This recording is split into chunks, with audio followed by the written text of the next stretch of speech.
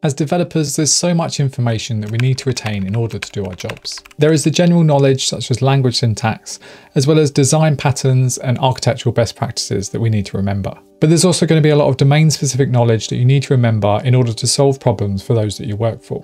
When I used to work in the payments industry, I had to know how card processing worked from end to end, and that was just too much knowledge to store in my head. Whether you're trying to learn how to code or you're trying to work your way up the career ladder, it's important that you have a system in place so you can retain all of this information. This is where knowledge management systems come in, or KMS for short. KMS is really just a fancy way of taking notes, linking them all together and organising them. Now you may have heard people talk about the second brain or the Zettelkasten method. These are just different ways that you can organise your notes. The second brain area is a bit more structured and it has folders for things like projects and knowledge areas, whereas the Zettelkasten method mostly consists of all of your notes in one folder. It really doesn't matter what method you pick, especially if your main goal is just to remember more of what you're learning. These methods are mostly for writers and creators who want to retain knowledge and combine them into new ideas. For software developers, your notes will probably more resemble a personal wiki than some of these other methods. It can be very easy to get sidetracked and spend too much time trying to come up with a perfect system to organise all your notes. Please don't do that. Just focus on taking notes and you can always change how things are organised in the future. When it comes to note-taking applications, there's quite a few to choose from, but not all of them are that great for developers. If you're going to be writing notes about software development, then you're likely going to need an app that supports code blocks, as well as the ability to add diagrams. One of the best ways I've seen for adding notes to your diagrams is to use Mermaid. Mermaid has support for loads of different diagrams such as flowcharts, sequence diagrams, class diagrams, state diagrams, and a lot more. Depending on what you want to do with your notes, you may want some features such as API support, as well as support for lots of different plugins. So let's have a look at some of the options. The first is Notion. I'm sure you've probably heard of Notion already. It's one of the easiest note-taking applications out there. It has lots of different features and it has a very generous free tier, and it also works on all your different devices. One of the great things about Notion is that it comes with cloud syncing for free, which is often a paid feature in a lot of the different note-taking applications. Notion has great support for syntax highlighting, and you can also use Mermaid diagrams as well. Notion does support Markdown, but it's not a proper Markdown editor. As soon as you write something in Markdown, it will convert it into the Notion format, which generally means that you have to either use your mouse or delete what you've just written to change the style. Where Notion shines is not in its ability to take notes, but how it organises the data that you put in. I use Notion for all of my planning. Just having the ability to switch between a Kanban board and a calendar view is really useful. Notion also has an API, which means you can do some really cool things with different applications as well. There's also a whole load of ready-made integrations that you can use. Personally, I have my Notion connected via API to a self-hosted NAN instance. This allows me to do things such as schedule tweets, update my Kanban board when my videos or posts go live, as well as keep track of all of the keywords that I'm trying to rank for. For pure note-taking though, there are better options out there for developers. Number 2 is Obsidian.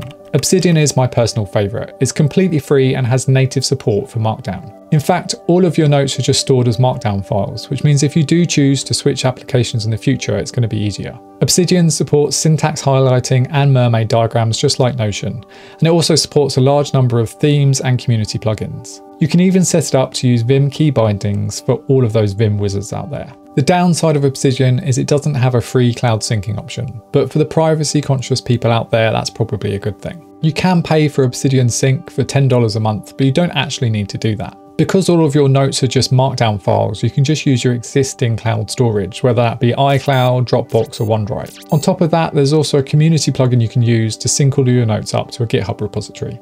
Obsidian does come with apps for iOS and Android, but to be honest, I haven't had the best experience with them. The apps are fine if you don't use a lot of community plugins, but for me, I find that they lock up quite a bit. If the community plugins aren't important to you on a mobile device, you can copy your Obsidian settings folder and rename it to .obsidian.mobile. And then in the settings, you can point it to the new settings folder and then disable the plugins without it affecting Obsidian on your computer. Overall, I really like Obsidian, but it's not everyone's cup of tea, so let's have a look at some of the other options. Number 3 is Dendron. If you spend all of your time in VS Code, then this option might be for you.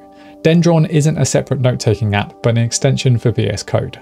Like Obsidian, everything is stored as Markdown files, and it obviously has support for syntax highlighting. It also supports Mermaid diagrams out of the box. On top of that, you also have access to all of the different VS Code extensions, so if there's any that you can't live without, you can also use them with your note-taking as well. The downside is around the mobile app. As far as I'm aware, there's no official mobile app for VS Code. If you do want to see your notes on a mobile or tablet, then potentially you can use Obsidian to do this. I don't use Dendron myself, so there's a possibility that it won't work.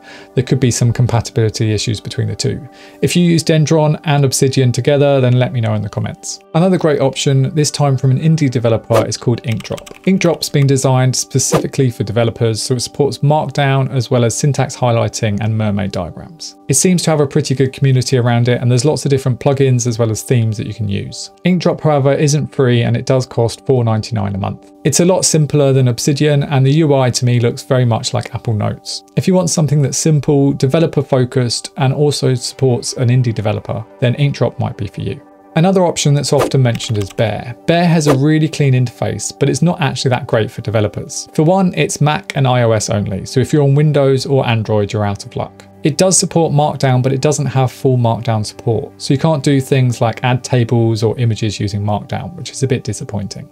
Bear does have syntax highlighting, but it doesn't support mermaid diagrams. Your notes in Bear are also stored in a SQL-like database rather than Markdown files, so it's not as flexible as some of the other options I've mentioned. Bear does have a nice looking mobile app, but if you want your notes to sync across, then you'll need to pay $1.49 a month for Bear Pro. It isn't a huge amount, but I think there are better free options out there for developers. There are of course other options available. I know a lot of people like Roam Research, but at $15 a month, I can't personally see the benefits over the other apps that I've covered. Notion is probably the easiest option, especially if you want to access your notes on all your devices. My only concern is storing all of my notes in a proprietary format on the cloud. If anything should happen to Notion, then I'd lose all of my notes. At least if something happens to Obsidian, I still have all my notes in an easily readable text format.